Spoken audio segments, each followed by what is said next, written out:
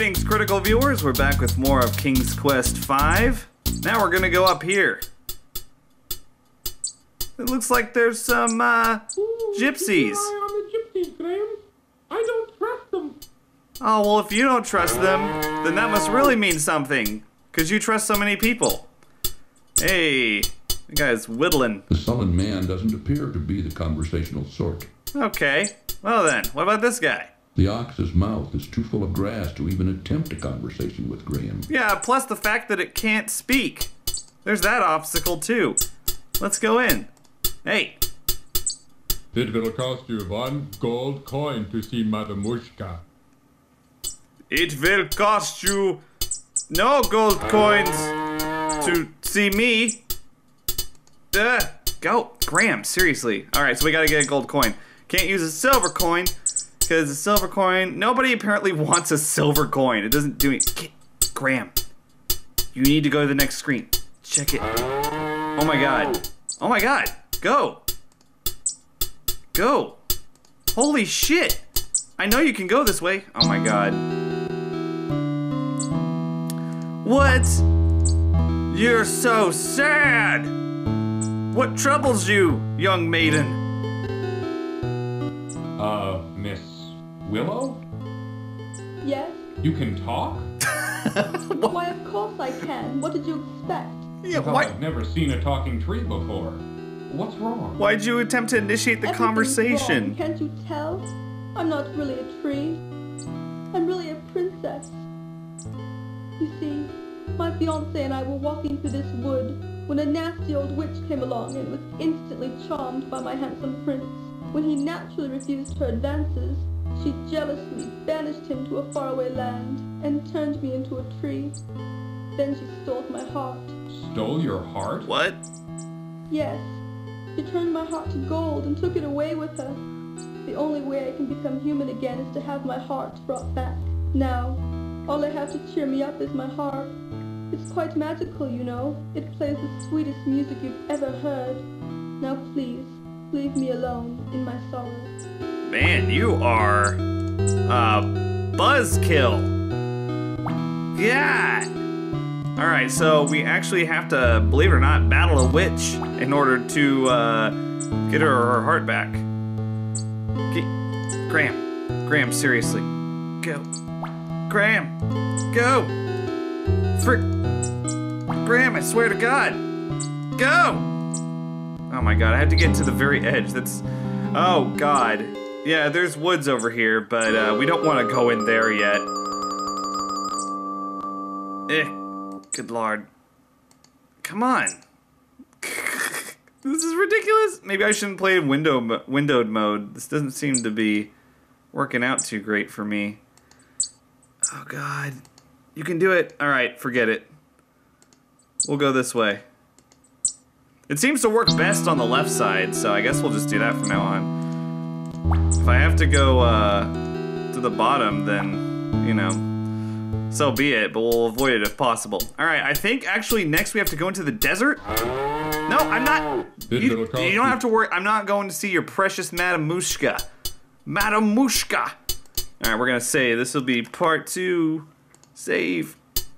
Alright, so the shitty thing about the desert is that... Ooh, there's nothing but a hot, dry desert for the west. Most people avoid it because there are bandits out there. Ooh, if you insist on going, I'll wait for you here. Cedric, what the fuck are you even tagging along for? Useless. Alright. See, this is where the dog ran off to, which, like, I don't know why. He ran off with his stick into a barren wasteland. Now, the thing that sucks about the desert, too, is that you can die of thirst. But you're supposed to find oases in order to prevent that from happening. Oh, good lord. I don't remember it being this far. The hot sun and choking sands are taking their toll on Graham.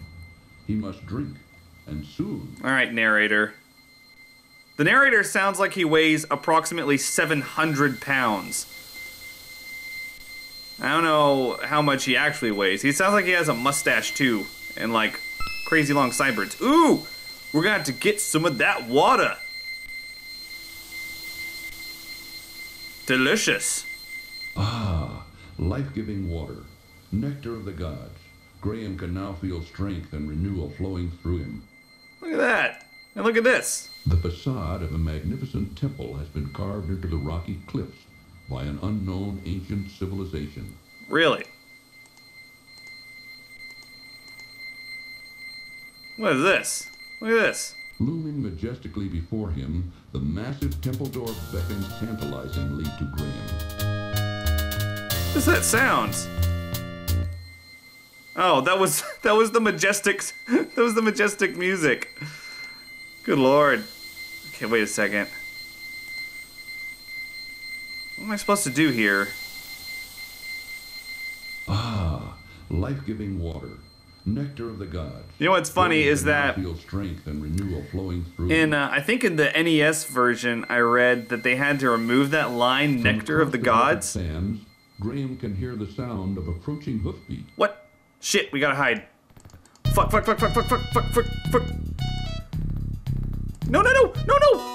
You fucking idiot. No. What?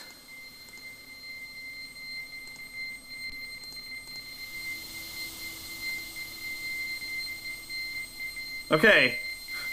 That meant that bandits were approaching, but then I somehow canceled it? From across the desert sands, Graham can hear the sound of approaching hoofbeat. Anyway, while we're waiting here, they had to remove the line Nectar of the Gods because it was a religious reference. Ooh, that was close. Open sesame! You certainly sound like a native desert dweller. Great job with the voice. Holy crap, that magic staff that he has allows him entry. Now, what you're supposed to get from that is that now we have to go get that magic staff. Ah, life-giving. Shut up. Alright, I'm gonna save here, and then we're gonna go after him. And, oh god, I think I can remember exactly where to go, because I actually made a map of this when I played it way back. Long time ago. Can you, oh god, can you go down? Oh god, this is gonna be difficult if you can't go down. Alright guys, hang on a second. I'm actually going to move this down a couple. There's gonna be an annoying line on the bottom of the video, but it'll be way easier for me to go down. I'm sorry. Okay. Ah, crap. Is this it?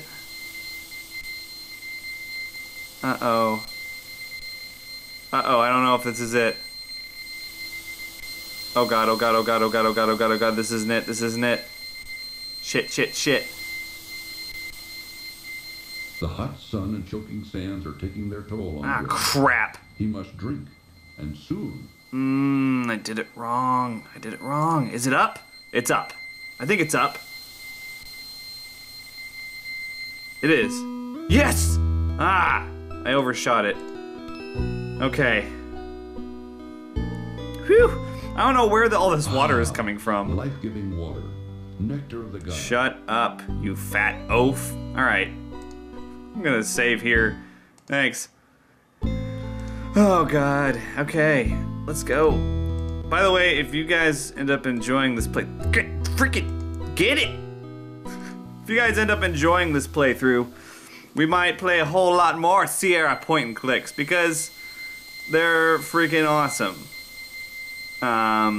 The ones specifically I have in mind are the Gabrielle Knight series, which are somewhat horror related. I said horror, not whore, by the way.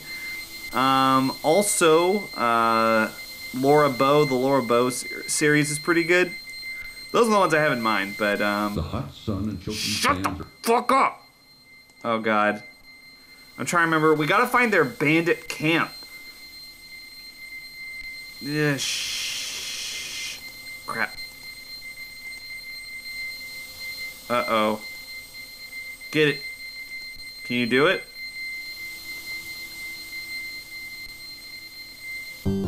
Oh no. Too late. Graham collapses and dies of extreme thirst in the hot desert sun. If only he could have found an oasis. Dying for a drink, Graham? Shut up! God! Dying for a drink? God, this friggin' obese narrator is hilarious. Alright, go. Okay, now I gotta remember. I know it's to the west. I know it is. Okay, 1. That's 2. Hang on, here's a 3rd. Okay. Don't we go? I thought we just went west here. Can you go? Oh god. Yes! I thought this was exactly what I did. That guy's wasted. My god. We'll have to save here. Oh god. Here, get the water. Life gives. Shut it. Just drink it, Graham. We gotta get out of here. Okay. So, what is happening back here? I'm gonna take a gander. Beautiful harem girl belly dances for the merrymaking bandits within the larger tent. With disgust, Graham looks at a drunken bandit lying face down in the desert sand. With disgust? Completely passed out. With disgust? I guess Graham's not a drinking man. Alright, we gotta get in here. Oh, you guys recognize that? That's a little staff that he used to, open up that mysterious cave. Very quiet. Graham reaches out and takes the staff into his possession.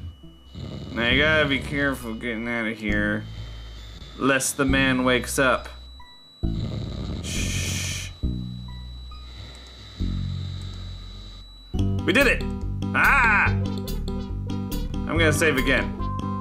Because we're about to venture out into the desert, but we actually, the shitty thing about this is that we have to, Graham, I swear to God. It's time to leave. Oh my god. Get it!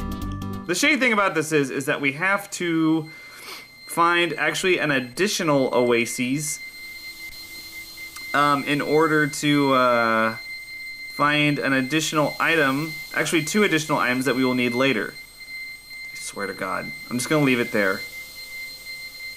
So that's one screen. Let's see, this is the second one. I believe. Third one, and then we go up. Maybe? I think this is it. I think there's like 3. Yeah, this is it. This is the second oasis. Okay. Yes. You're relieved. Okay, now there's a thing a couple screens north of here. And of course, you know, back when this game was released, people actually had to pull out a pen and paper and make maps. They couldn't just look it up on GameFAQs. Here we go. Uh-oh. A picked clean and sun-bleached skeleton lies in the sand of the hot, dry desert. What happened? Who can say? But it makes Graham uneasy nevertheless. Yes, the man who has defied death so many times makes him uneasy. Uneasily, Graham reaches down and removes the old shoe from the desert sand. Great. What's that old shoe for, you might ask? You'll never guess. The worn old shoe is cracked and dry from the desert sun. Well, you'll find out later. Shut up. We need to get back to the, that frickin' Alibaba cave. So we can use the staff and everything. I think we just go north. Could be wrong. We're gonna go past the skeleton. And, you know, this game's great and everything. It actually, this was the best-selling PC game from 1990 through 1995, if that tells you anything. So, I mean, for 5 years, this was it. And I think I go this way, perhaps. Good, we did it. And that's even after King's Quest VI came out in 1993, which I think King's Quest VI, I mean, this is a good game, but King's Quest VI is quite possibly the best point-and-click adventure game of all time, in my opinion. All right, so we know the password. Now we can use the staff. Open sesame! Whoa! Oh no, the staff broke. Well, that sucks. Now, we don't have much time, but we gotta get this. Bending down, Graham hurriedly picks up the gold coin from the temple floor. We also need to get this. Quickly, Graham grabs the old brass bottle. And now we need to leave. That was close. Whew. I'd love to show you guys the death there, but I don't want to do it. Leave. Alright, now we are officially done with the desert. Thank God, because it sucks. Alright, I'm going to save real quick, and just in case you guys want to know what happens when you rub the lamp.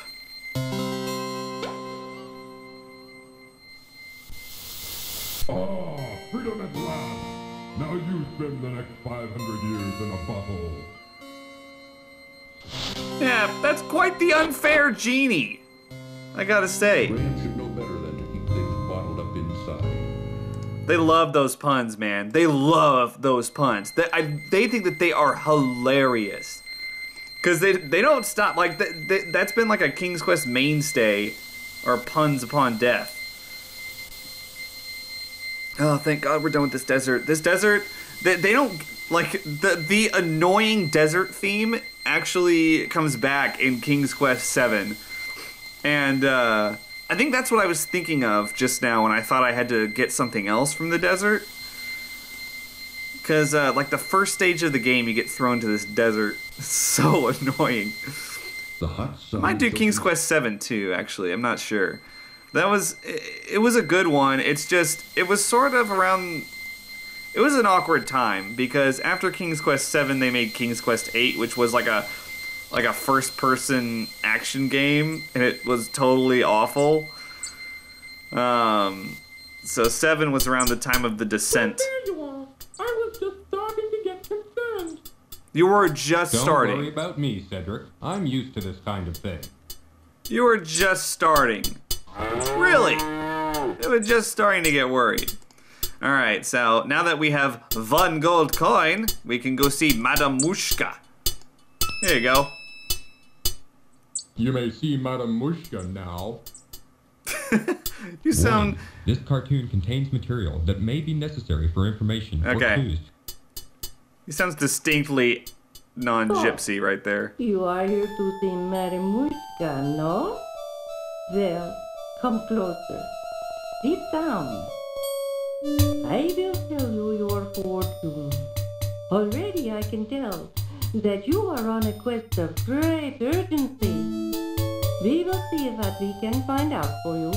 Look, Ingram. Look into the crystal ball.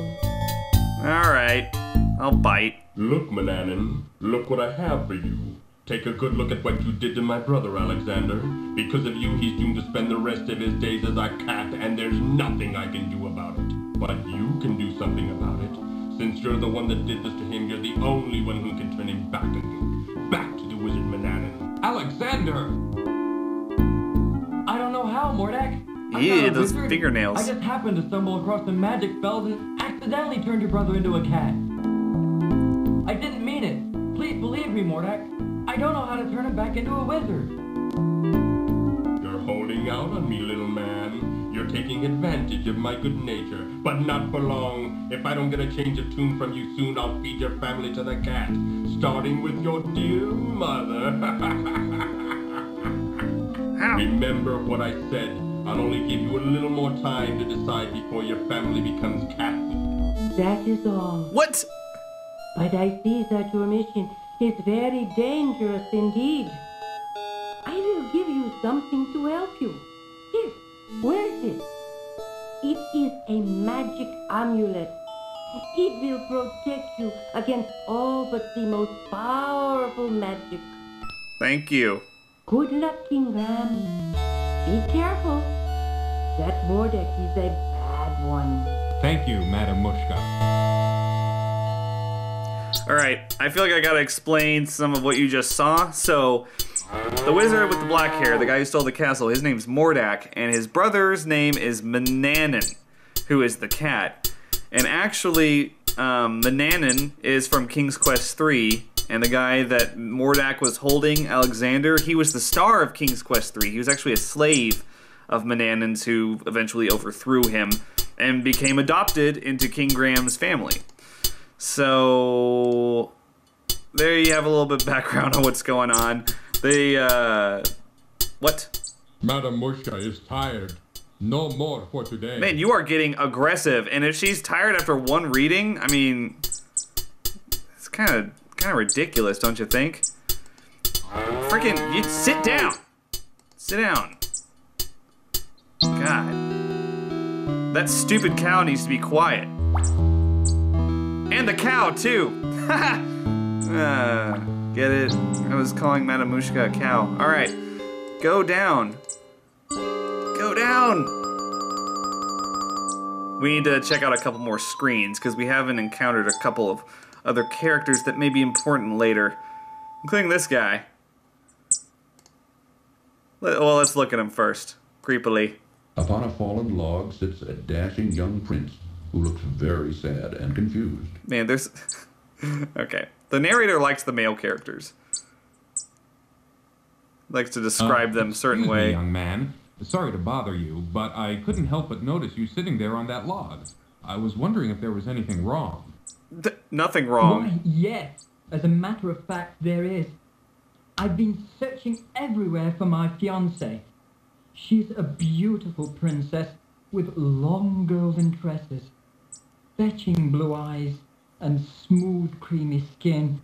Have you seen her anywhere about? No, sorry, I haven't seen anyone like that. That's what I figured. No one has seen her. I bet that a witch who lives in the dark forest had something to do with her disappearance. I'll keep an eye out for her. If I see her, I'll let her know you're looking for her. I would appreciate that. Well, I guess I'd better get back to looking for her. I'm not ever going to find her just sitting around here. Thanks for your concern. Okay, first of all, your girlfriend is clearly the princess trapped as a tree. Second of all, she said you were sent off to a faraway land, so I don't know if you're an imposter or what. And third of all, she's 2 screens over, so you clearly did not search that hard. Let's get some facts straight here. Oh God, you can even see her up there. Hello? Excuse me, sir. Oh, I'm terribly sorry to bother you. I was just noticing your son's marionette. It's very interesting. Where did you get it? Oh my God, so boring. It's grandson, not son. And I made it for him. What a dick. Why do you care?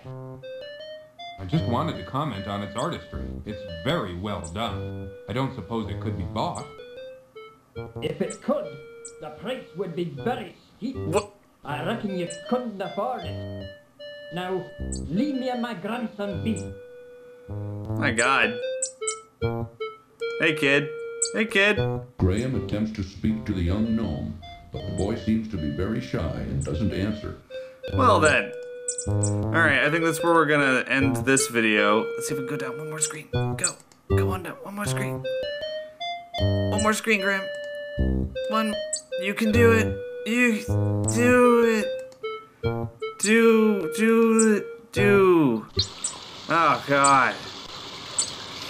Alright. I'll save here. This is a much more peaceful setting for part 3. If you enjoyed this video, please remember to like it. I will see you guys later for more King's Quest V.